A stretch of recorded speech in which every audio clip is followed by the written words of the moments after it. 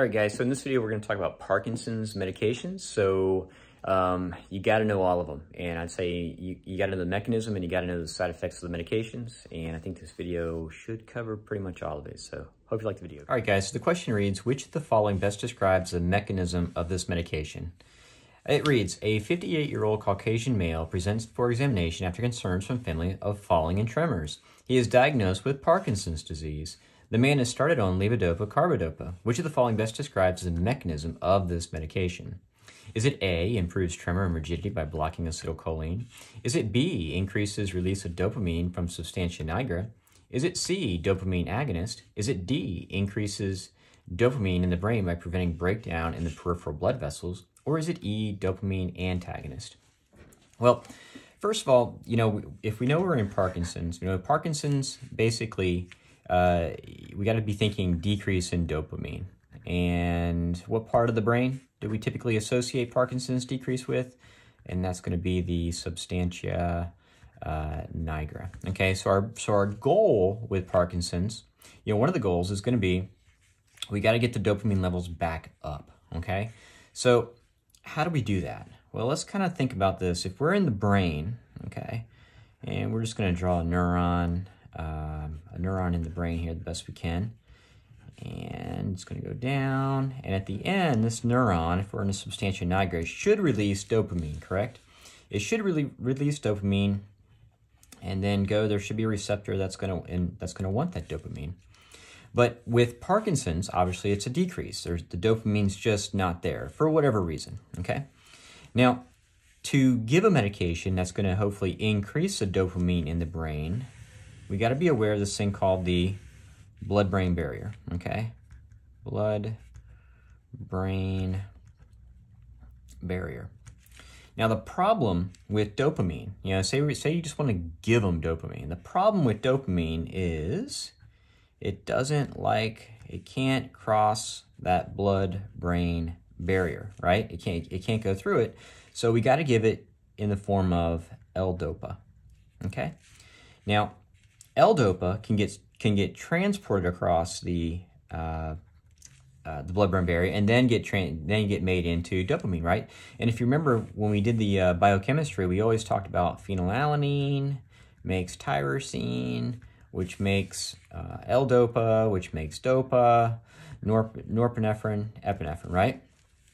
And then the step from L-Dopa to dopamine is going to be through dopamine decarboxylase, okay? And so what we want to do is we don't want the L-Dopa to go to dopamine right away in here, right? Because if it turns into dopamine here, it won't cross the blood-brain barrier. So we want this L-Dopa to hang around a lot longer, right? Because here's out in the periphery before it gets into the brain per se. So what do? We give Carbidopa. We give Carbidopa. Now, what's the role of Carbidopa? To prevent L-Dopa from going to dopamine.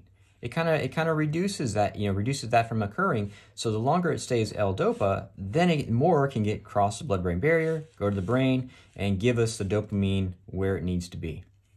Okay, so that's the purpose of L-Dopa and Carbidopa. So, and we also know that L-Dopa can be broken down, I guess you can do it like that, by the monoamine oxidase as well. So, and that's going to be our salicyline and rasagiline, okay? And with those, those are our MAOs, but again, you got to watch out for the salicyline, rasagiline, because you got to avoid what? You got to avoid foods high in tyramine, okay? Because why? What do you got to worry about with that? Because of hypertension, hypertensive crisis on that per se. All right. So again, L-Dopa can be broken down by a monoamine, and also through the dopamine, and also be naturally go to dopamine by dopamine decarboxylase. But we want it to hang out longer so it can, in the L-Dopa form, so it can cross the blood-brain barrier. All right. So back to this question. Okay. And, basically Parkinson's, and if they're started on Levodopa, Carbidopa, what's the mechanism behind it? Is it A, improves tremor and rigidity by blocking acetylcholine? No, this is going to be like for a very, very, very mild form of Parkinson's, maybe where they have like just the tremors. You can give an anticholinergic medication, such as, say, benztropine, and you can kind of decrease the tremor.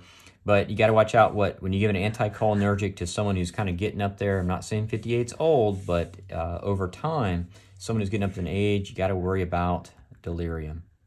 Okay, delirium, cognition. So improves tremor rigidity by blocking acetylcholine. That's an anticholinergic, kind of a benztropine. That's not L-Dopa. Increases the release of dopamine from the substantia nigra. So basically, you could say increases the release of endogenous dopamine from the substantia nigra. That's the role of amantadine. Okay, amantadine has this kind of property. Normally, we know amantadine as mainly an antiviral for the flu. But it is open to the discussion. It's basically on a mild form of Parkinson's where the person can't tolerate the anticholinergic. You may consider amantadine. Again, mild forms of the Parkinson's. Dopamine agonist. Well, again, now we're talking about the pramipexole, and then we're talking about ropinirole. Those are our classic ones. And basically these dopamine agonists, there's first generation, second generation, or you can say the ergot versus the non-ergot. But anyways, the ones that you might more commonly test it on, the pramipexole and the ropinirole. Ropinirole, they use it for restless leg. But again, these are the dopamine agonist, okay? You got to worry about, as far as side effects of the pramipexole and ropinirole, nausea, constipation, headache. And then the older school ones, the carbergoline and then the bromocriptine, these are they call them the ergot. You got to worry about hypotension with those, okay? Is it D, increases dopamine in the brain by preventing breakdown in the peripheral blood vessels? Well, that's kind of what we said. That's what levodopa, carbidopa does. Again, keep it in L-Dopa form, and by doing that, the carbidopa's role is to make sure it doesn't get broken down into dopamine. And then E was dopamine antagonist, and again, that's kind of going against anything Parkinson's is about. Heck, this would even make things worse, right? More of a drug-induced Parkinson's if they didn't already have it. And these are basically your antipsychotics, guys. So your take-home point is, how does levodopa, carbidopa work? Which is one of those, usually for say a severe form of Parkinson's. Severe form of Parkinson's, depending on what you read, you can use levodopa, carbidopa, or they use the dopamine agonist. But again, you need carbidopa to keep it in the L-Dopa form so it can cross the blood-brain barrier. All right? This one reads, the question is, which of the following side effects would the patient be at most risk of experiencing when starting this new medication? Okay? It says a 62-year-old who has diagnosis of Parkinson's is brought to his primary care after his family noticed he has been exhibiting stiffness and gait instability. He has been on a dopamine agonist for the past 8 years. Okay, dopamine agonist. Which of the following side effects would the patient at most risk of experiencing when starting this new medication? So this is just another opportunity. Let's just talk about the Parkinson's medications. We got benztropine. We got amantadine. We got pramipexole. And I'm not going to say these are all Parkinson's meds, but they have to deal with dopamine, okay? And so they could impact, you got to know the mechanism of action of these guys, of how they may interact, because if it affects dopamine, it can affect Parkinson's, okay? So we got benztropine and amantadine. We're going to put those in that category up there. We got these guys, the pramipexole, ropinirole. These are going to be our second generation dopamine agonist. Carbergoline, bromocriptine, we're going to call those our first generation dopamine agonist. And then we have our Levodopa, Carbidopa, okay? So that's the one we just explained in the last question. And then we're going to have our MAO-B, and then our MAO-AB, kind of non-selective, okay? And then COMT. These guys naturally break down dopamine, but if you have an MAO-B inhibitor, okay, what are you going to do? And again, it goes back to the whole phenylalanine makes tyrosine, L-Dopa, Dopa, norepinephrine. It can be broken down by these guys, but if you have inhibitors to these, you're going to have more dopamine, right? It works backwards. So we have salicyline, racilline, okay, MAOB. And then we have the MAO AB, kind of non-selective, phenylzine, the transcyclopramine, isocarboxazide, or boxazide. And then as far as COMT, we got the entacapone, okay? And they may be pronounced differently, but that's just how I got them.